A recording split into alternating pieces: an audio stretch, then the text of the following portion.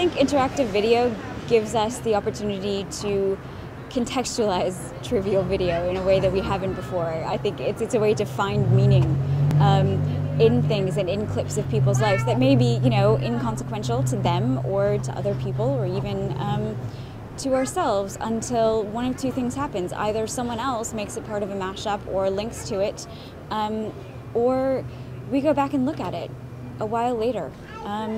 Sort of curation as a meme, but in, I hate using curation in that context, but yeah, because curation isn't really just, it's not just putting things in context or things together. Actually, curation has aspects of production and facilitation and things like that, and most people actually miss that.